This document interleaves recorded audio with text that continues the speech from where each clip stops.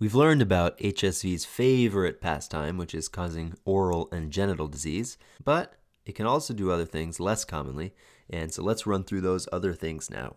First of all, we explained herpes causes lesions by infecting epithelial cells, but there's lots of epithelium outside the oral cavity and the genital area, and sometimes herpes can infect that other epithelium.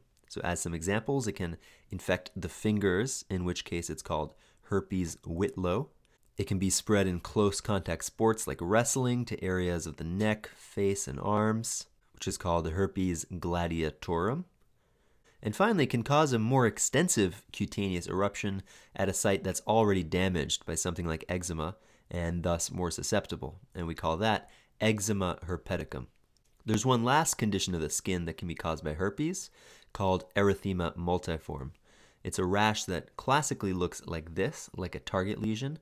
So it's clearly different from the other herpes lesions we've talked about because it's not vesicles or ulcers. So why is it so different? Well, it's because this is more of an immunologic condition triggered by herpes rather than a lesion caused by the virus itself. And actually, erythema multiforme has many different causes, but HSV is the most common. So now let's move away from the skin. It turns out herpes can, on occasion, spread more widely.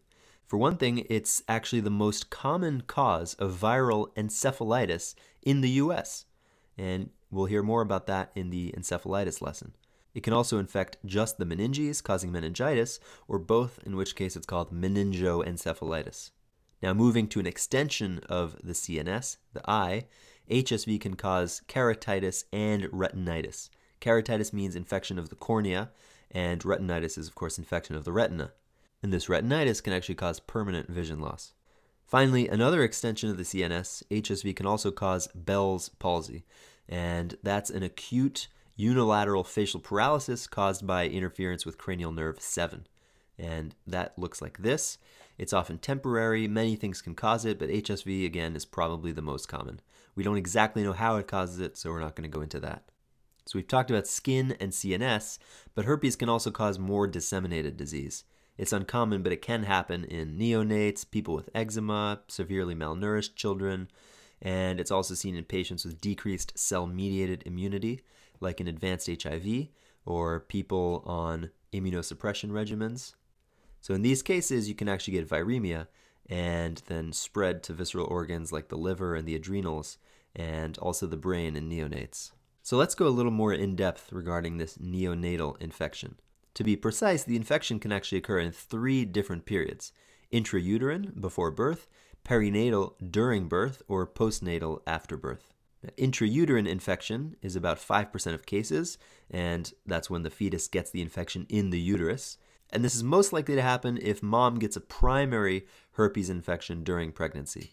It can result in a lot of bad things, the details of which we won't elaborate here, but they do include fetal death. 85% of neonatal herpes occurs perinatally, and that's when the infant is exposed to HSV in mom's genital tract around the time of birth. Almost always, it's when the mom has a primary HSV2 infection, but remember that she doesn't actually have to have visible HSV lesions to be shedding the virus, and most cases actually occur in moms with no signs or symptoms. Finally, postnatal infection occurs when the infant is exposed after birth. Now, as far as symptoms of perinatal or postnatal transmission, the infant usually gets skin, eye, and mouth lesions. And much less frequently, they can actually get encephalitis or a disseminated disease, and that can be fatal or at least cause severe complications like mental retardation if the baby survives, even if antiviral treatment is given.